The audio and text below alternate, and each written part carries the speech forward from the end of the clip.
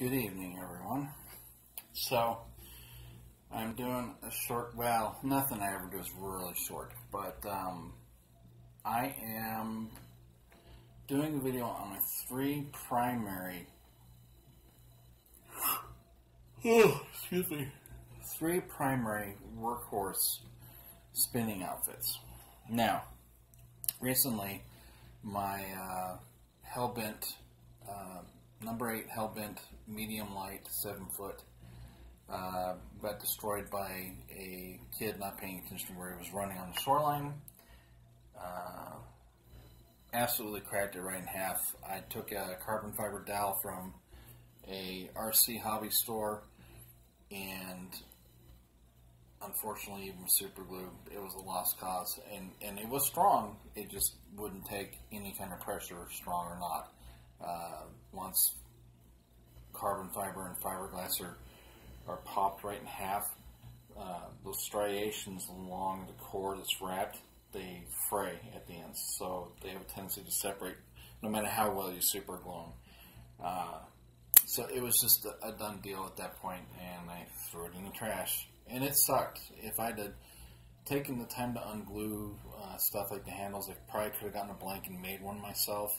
It would have been very rudimentary, but I figured you can go on eBay all day long and get fairly cheap replacements, which will bring me to the last of my outfits. Now, I've already done a review of a couple kinds on my Mela 2 kastking reel and my custom handmade Ron Weber Southwest Custom Rods rod, which to this day is the best ultralight I've ever used, and that's based on a Bushido blank.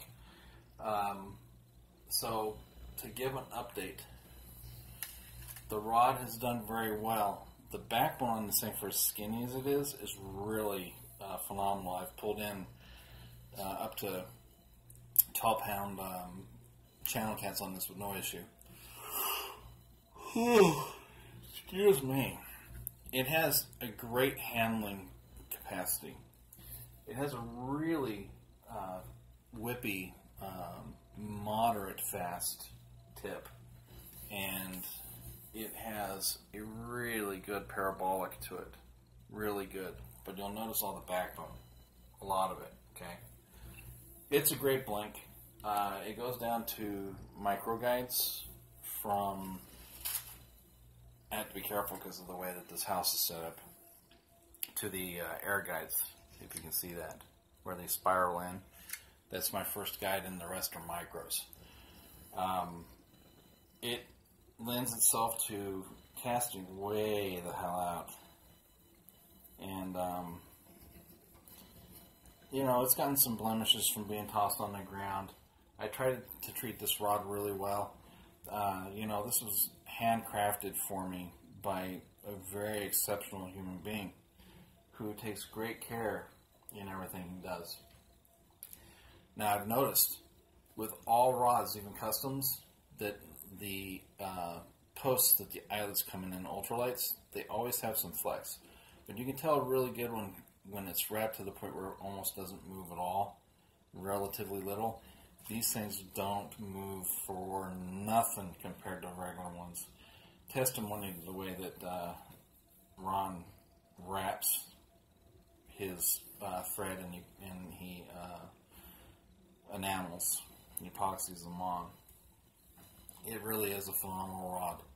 This blank is just ridiculous. And I actually really, at first I was kind of opposed to having all these advertisement-y type things on here, but I actually really like kind of the effect that it gives. It lets people know, hey, this is not your average rod. I love cork. I love the fighting butt, although even though I wanted one, I really would have, in hindsight, I would have asked for it to have been the same circumference as the rest of it. Only because I do a lot of bait fishing with bobber, and I can't slip it into a typical rod holder. I can't. I'd have to make a PVC one. But it lends itself really good to big fish fighting. So that's good. The Mela 2 has been tremendous. I'm not a fan of how the shroud is, only because it's kind of gappy under here and the line can get caught under there. And it is on the, again, I gotta be careful with this. It is on the front face too, where the adjuster knob is. Right in between those things is gappy, and I've gotten it caught under there as well. So when I cast, I gotta make sure that the line is falling off the right way. This has brand new line on it. I get master spools of line these days. This was a master spool of AN40 silver thread in 4-pound. It's pretty much the only mono. I try to use only mono for 4-pound. I think after that master spool, I'll probably switch to fluoro as well. The reason I primarily use fluoro with my lighter work is because I want my bait to get down quickly, and I use slip bobbers. Now, the reason I prefer fluorocarbon with slip bobbers is because it slips through quick. So no matter what weight you have on your slip bobber, it's done, it's down. Mono has a tendency to be more buoyant, and it doesn't flow through the guide of the slip bobber nearly as well, I've noticed. Kind of unfortunate that it's that way, but it's that way. So I also have a really big aversion to two-piece rods. I hate them. I know they pack better for travel. I don't give a shit. I hate two-piece rods. So if I carry my rods into another state, I'm going to have a really nice big carrier like my dad has. It's telescoping. It's like a 1/4 inch thick. It has padlock attachments. It's pretty brutal, and if you put foam in there, your rods aren't going to be messed with on the plane. So that's my ultra light. And if I get back to Washington for my friend David, if I can afford to at some point in time, before we both fucking die, I will be taking this as my primary crappie and smallmouth and walleye rod. It really has great backbone and great flex. It is a workhorse, and it's finessey as hell. I love it. Oh, another thing about that particular one. That rod preloads really well on a cast, and you can still have all the accuracy in the world. If you want a rod that encompasses every single thing you can think of in a rod, contact Ron Weber at Southwest Custom Rods. Even if you're in a state all the way across the country from Arizona, he's worth going to. I know that there's custom rod makers all over the country, but let me tell you something. His customer service is kick-ass. The tip came off, and it just happened to be because of the way that the epoxy didn't set right. Well, I understand stuff like that happens. It happens. It's the way that life works. So I asked him advice on how to fix it. I said, do you want me to come out to you, or can I fix it on my own? He said, if you're comfortable fixing it on your own, fix it on your own, and if it doesn't work, bring it back. The blank has a lifetime warranty, no matter how things happen, unless it's from abuse, of course. All of his work he lifetime guarantees. So I was not uncomfortable with fixing it. I keep a 0.7, I think, ounce container of Gorilla Super Glue, Gorilla brand, because it's the best super glue I've ever fucking used in my life. And I put it on, aligned it right, I left it for 5 minutes, good as gold. Have not had an issue with this thing since. Haven't had any finish come off of it, any epoxy, any thread, nothing. And I've put it through its paces. Believe me, I've put it through a lot of shit since I've gotten it.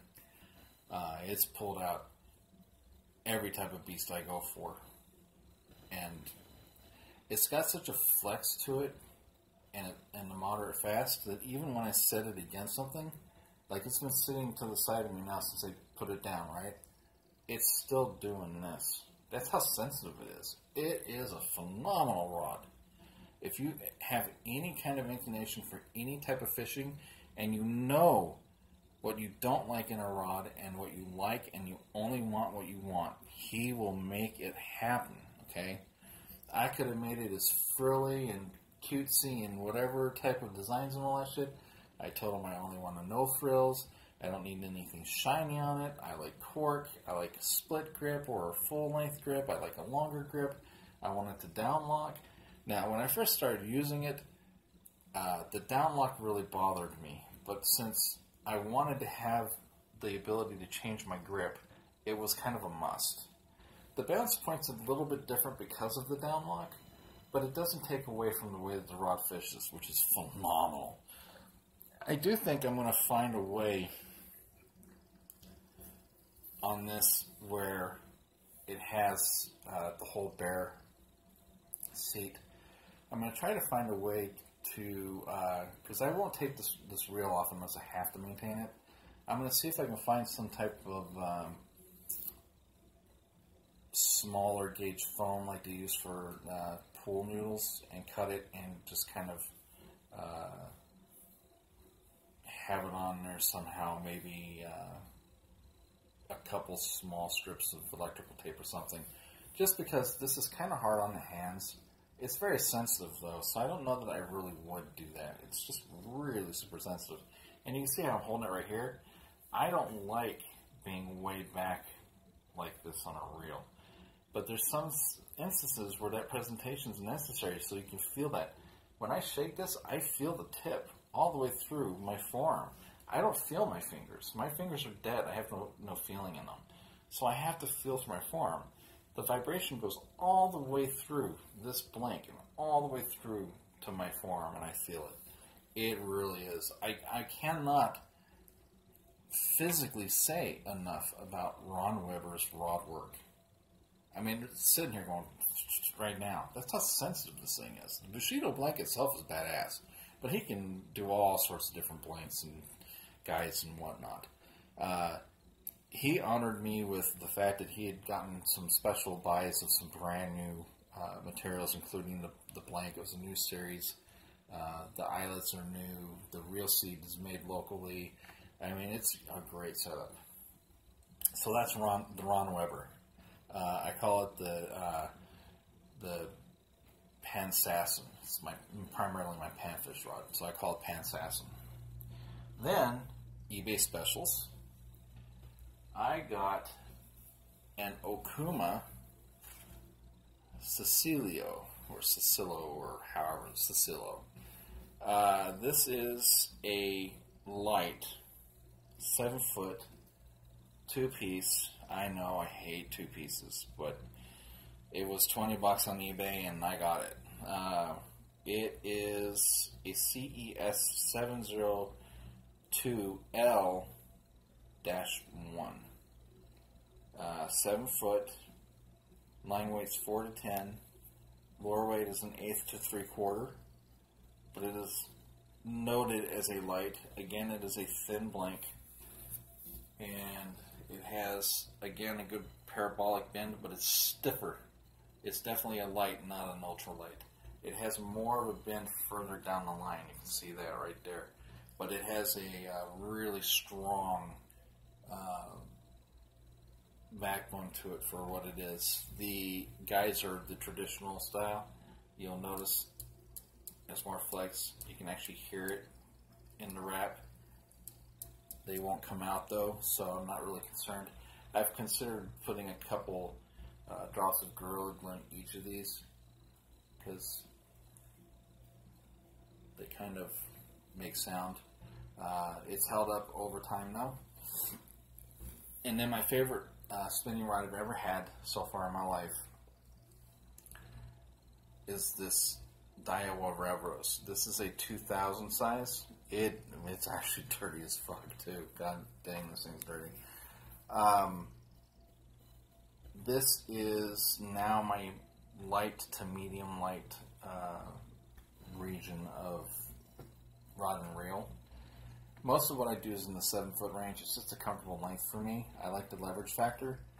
This reel's drag is bomb. Good God, I've never had a better, smoother drag of any reel in my life. If it wasn't for the fact that they had brand new line spooled on it, I would turn it for you so you could hear how easily it is.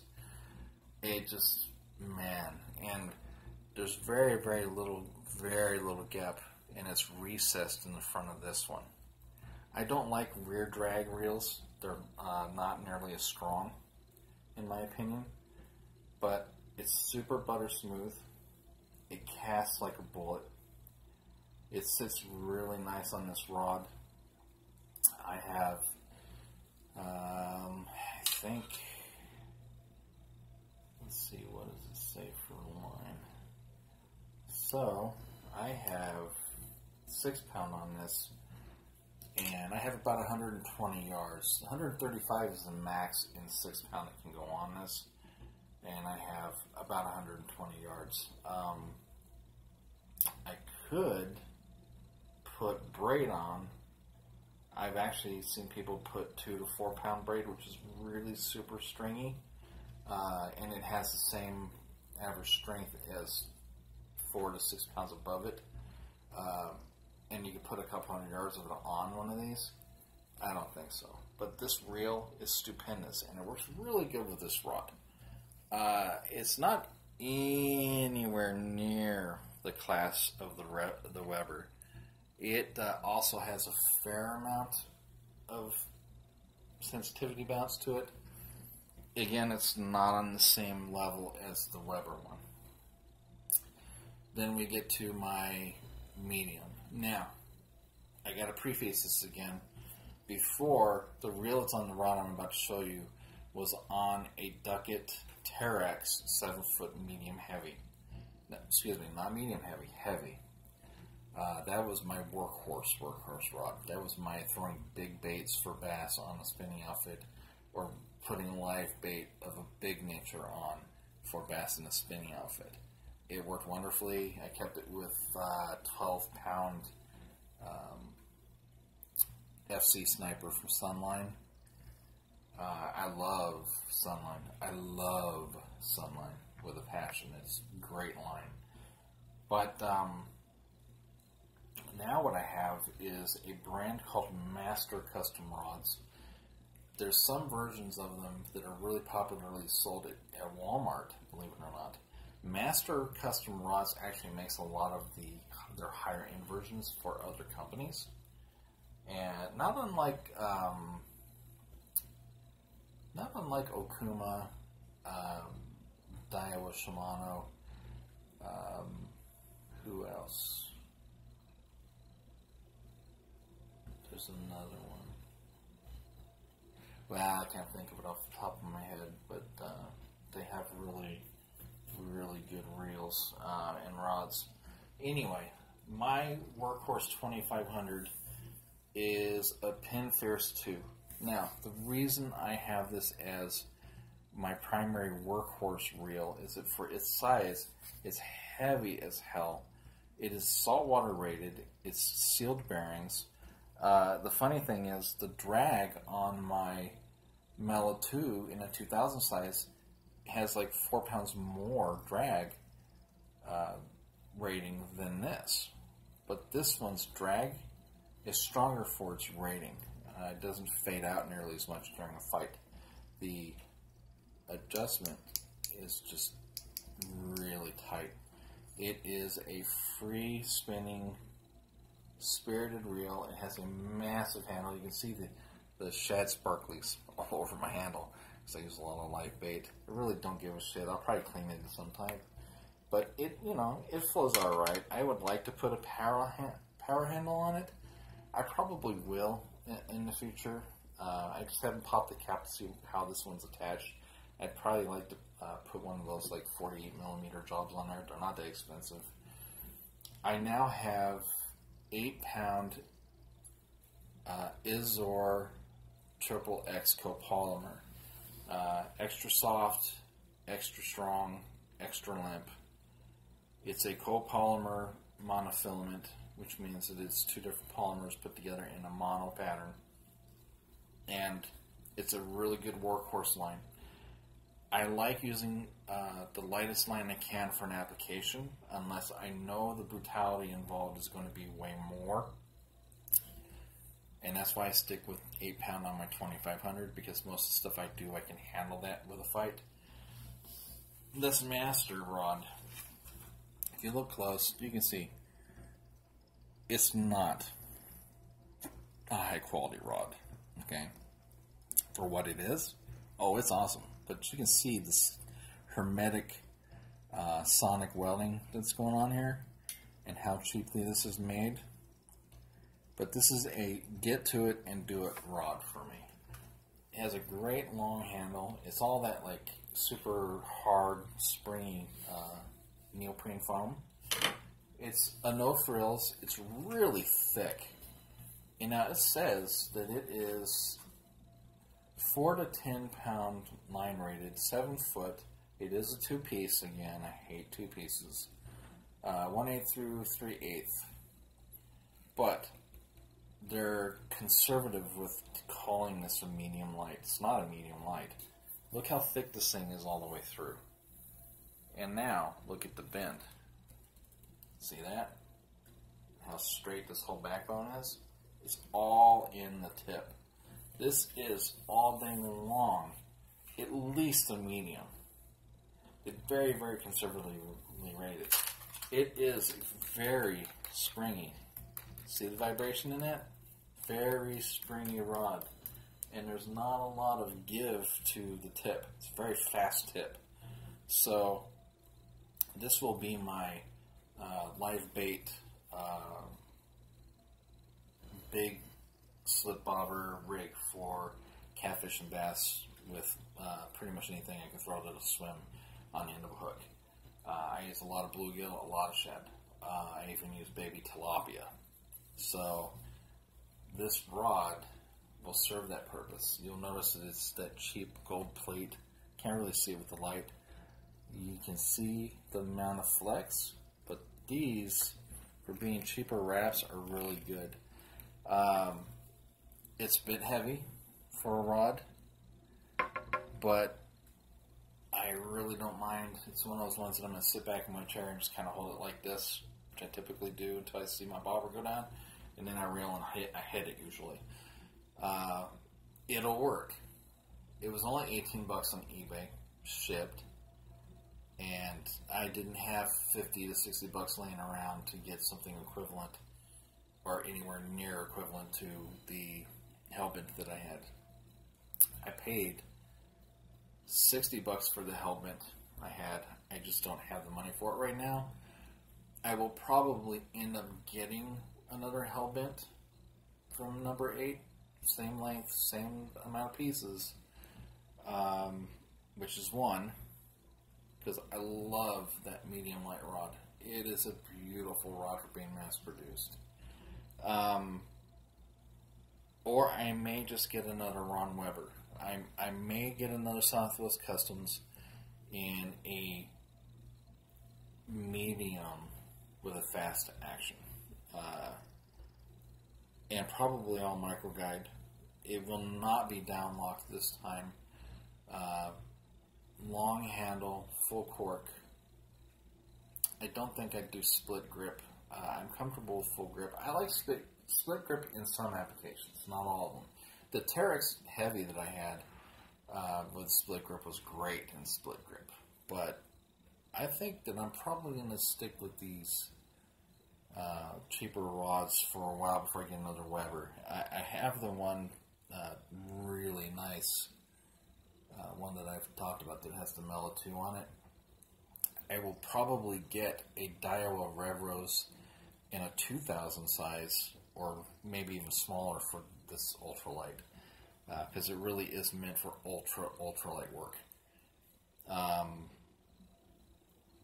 I also can tell you that my 7-foot 11-inch bait cast swim bait rod from Okuma, which is an Okuma Guide Select, is a XXX heavy fast action, and I have an Aura winch from Abu Garcia, low profile on it.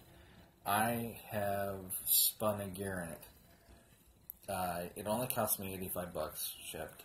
I'm not really going to lose sleep over it. I'll probably sell it for like 10 bucks. Say, hey, somebody fixed the gear. Probably put on offer up.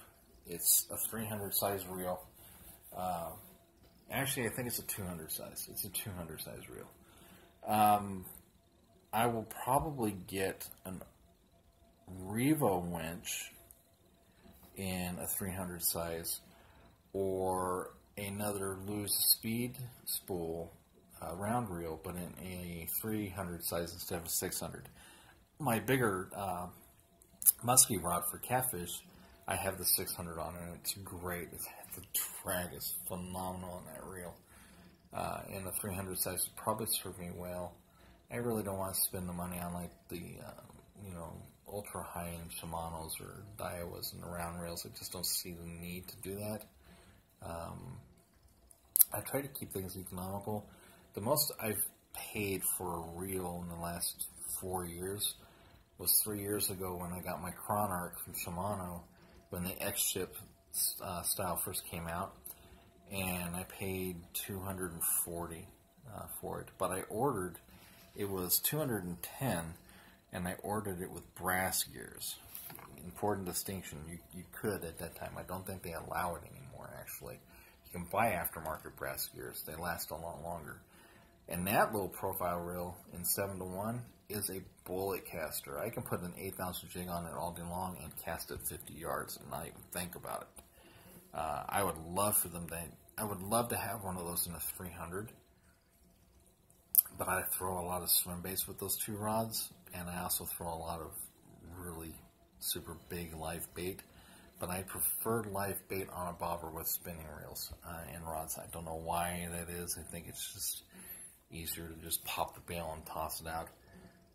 Important point to note, do not turn the handle to close the bail. It's not why spinning reels are designed that way. They're designed for it to open, you throw it, you close it by hand, and then you take action. You strip the mechanism out if you do that all the time. I've learned it the hard way, and I had a Mitchell 300 original green, which is almost impossible to find now, and I rendered it utterly useless and had no value whatsoever from doing that. As well as they were made back then, I toasted it. So don't. Do yourself a favor. Toss, close the bail. Don't flip it with the fucking reel. Don't flip it with the handle. Don't. Always flip it by hand. Not to mention the fact when you flip it by hand, it forces you to check your line. Ha-ha! Yeah.